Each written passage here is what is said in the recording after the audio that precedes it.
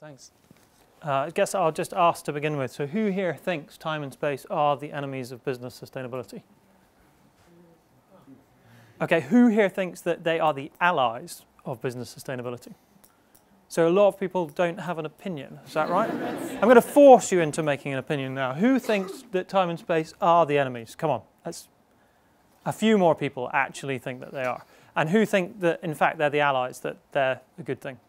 Okay, so we've got a kind of split, really.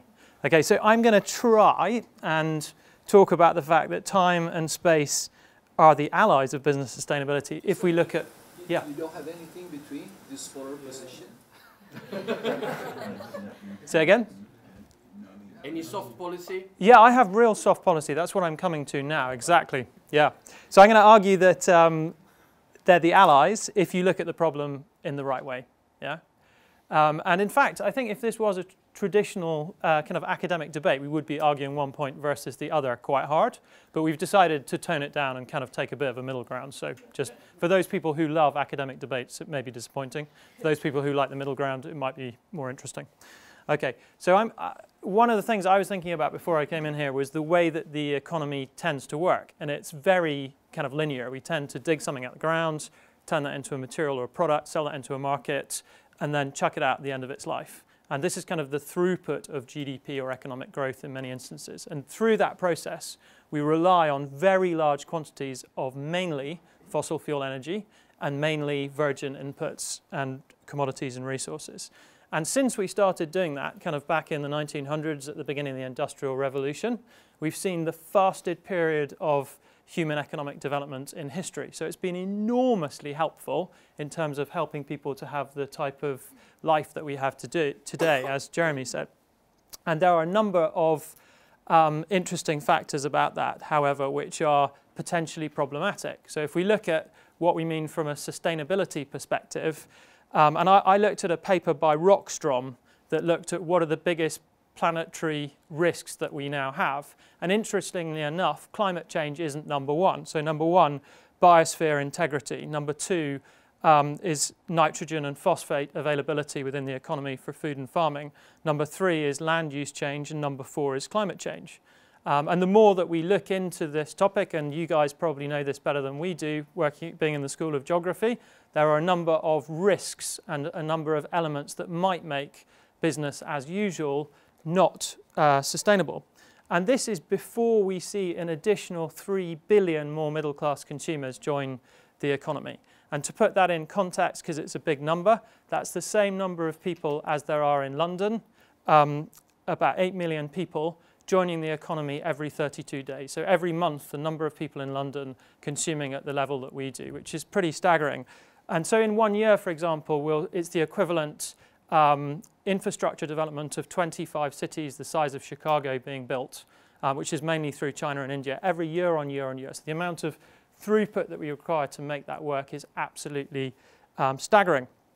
So if time and space are a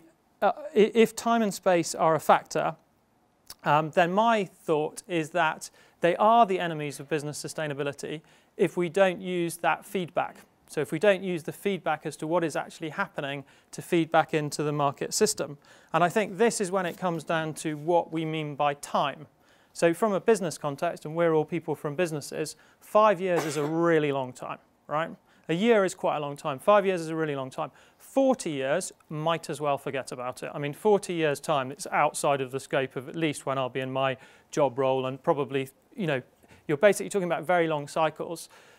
What I was interested in this topic was actually we're probably wanting to look at an economy that works in hundreds, if not thousands of years' time. I mean, living systems have existed for about 2.8 billion years. Humans have been on the planet for about 100, 200,000 years. And ultimately, I imagine that we would like to have a prosperous economy. We'd like to have human development in 100, 200, 1,000 years' time. So I was kind of pondering this question myself.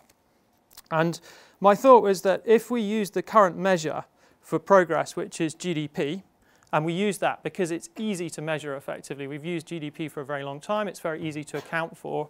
We may have some issues. And my thought around that is that ultimately as the system stands right now, we are not able to internalize many of the externalities in the system.